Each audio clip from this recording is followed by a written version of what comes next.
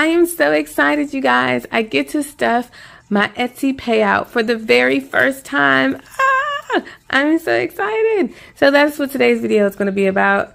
We're going to be stuffing my Etsy payout for the first time ever, and I'm super, super excited about it. Okay, let's get into it.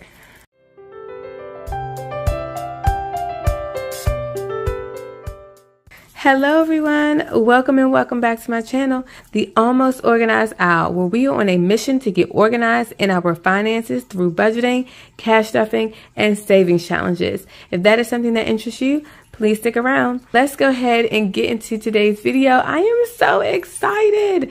So normally with my Etsy payouts, I end up just reusing those funds to buy materials, and I don't see high or low of it. It usually just stays in the bank and just gets recycled back into the business. So this is the very first time that I am able to cash stuff the money that I made from my Etsy shop, which is I'll Save Wisely. Okay, so let's go ahead and count up these funds.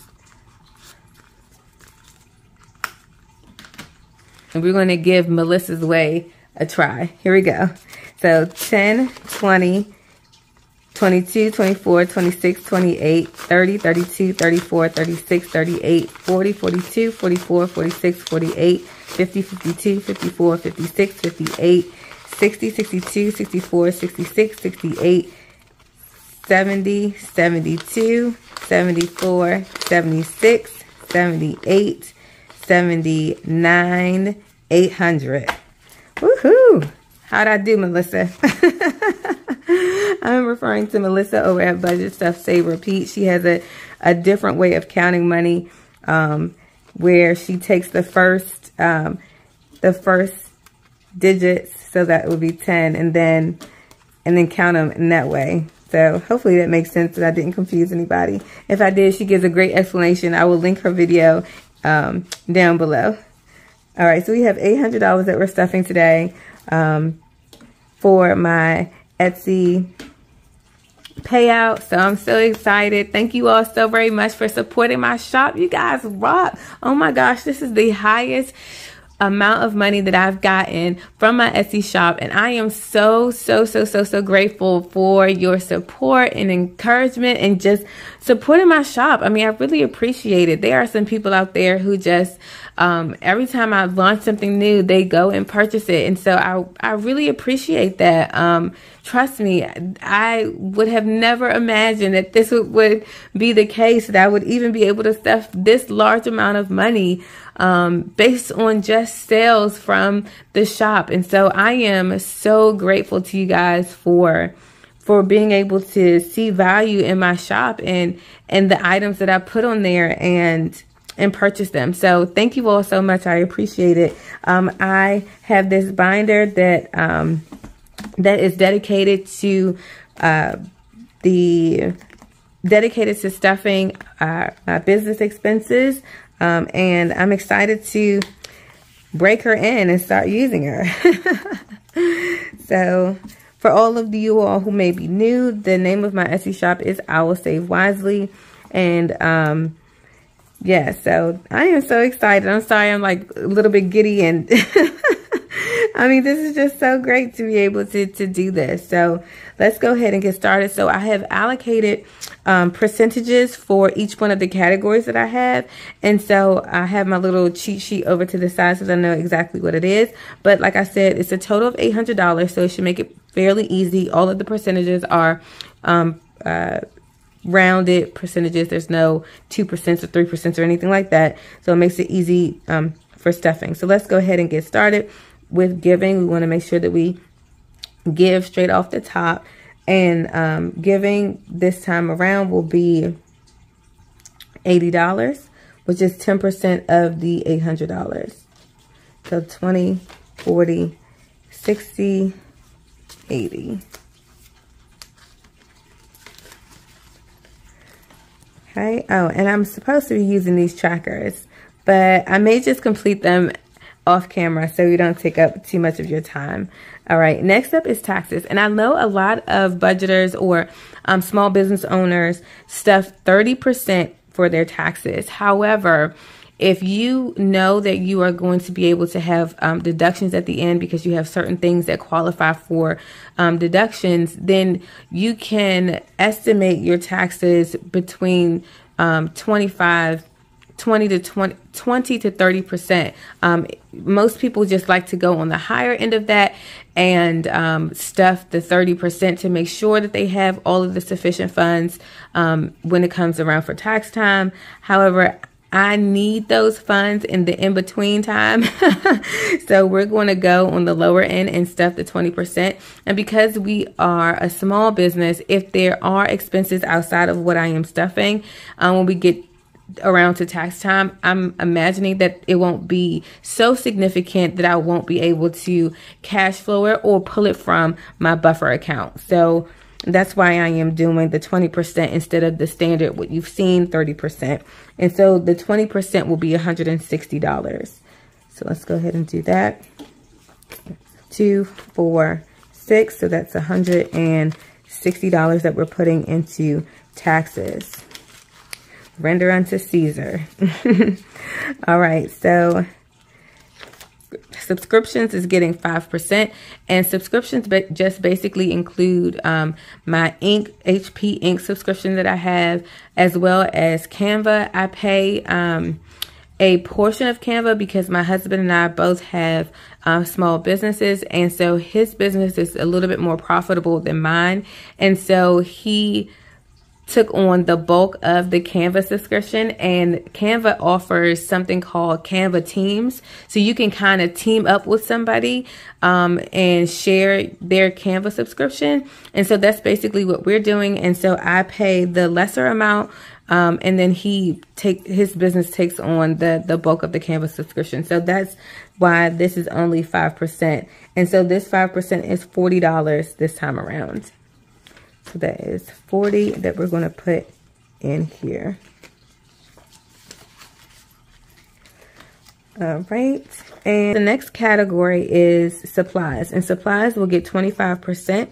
And this 25% or supplies just basically includes all of the things that I need to make the savings challenges and the things that I put in my Etsy shop. And to be able to replenish those items, I need to put in $200 into this category. So we're going to get 100, 20, 40, 60, 80, $200.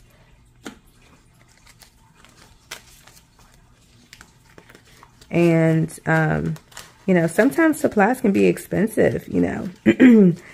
For the items that are in my shop, I like to be able to keep the shipping costs low. For example, the 40 envelope savings challenge box. The shipping is only $6.95, but oftentimes to ship to the other side of the country will cost me anywhere between $13 to $18, almost $19 to ship those items. So I eat those costs because I know that as a shopper, I prefer to see that low shipping amount as opposed to, you know, a high shipping amount or a product that's priced too high. So those funds will also come out of the supplies category. And so honestly, we typically we did not have a buffer in our account before all of this. I mean, I had an alarm on my account that says, hey, you're under $100. But other than that, it just kind of let us know that we went under $100. But we ended up spending like everything down, almost down to the penny. So it is exciting to be able to stuff like a buffer account, or to actually have funds that are sitting in the account that have a purpose, because its purpose is to be the buffer. So I think that's so great. And we're going to go ahead and put $40 into the buffer. So that's $20, $40. So $40 is going into this buffer account. So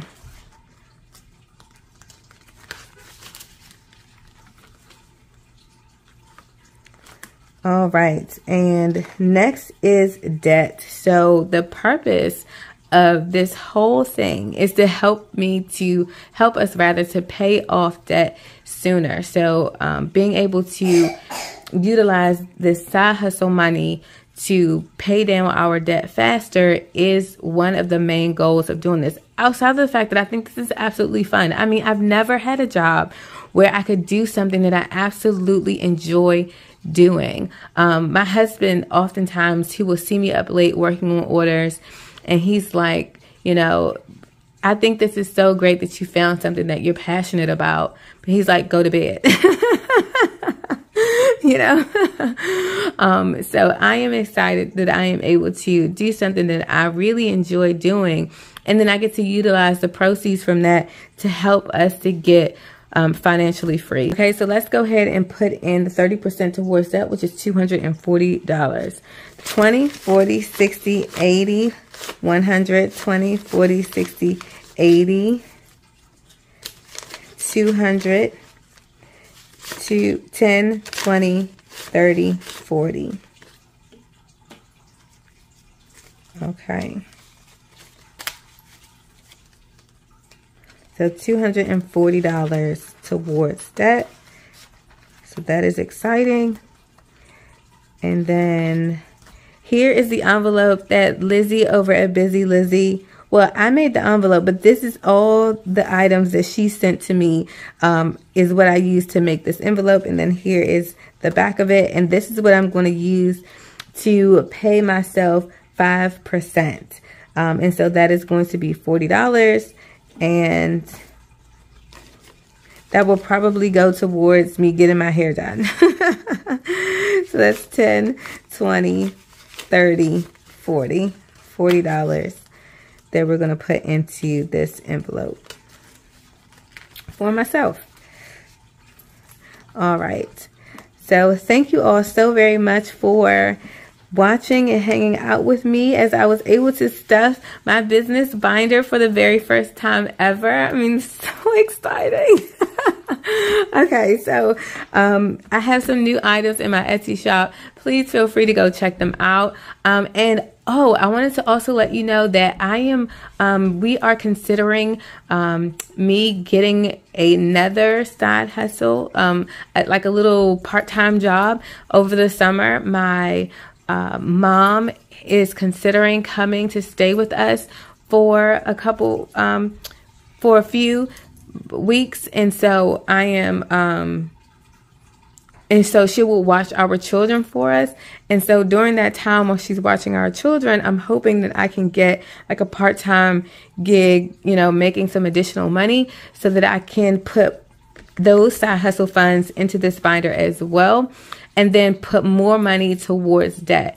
But in addition to putting money towards debt, we are also looking to save for a second car. This is like, you know, sharing a bit of my life with you. I have Alicia's saying in my head. So listen, so we are looking to purchase a second car. Some of you may know that we are a one-car family, and we've been a one-car family for many, many years.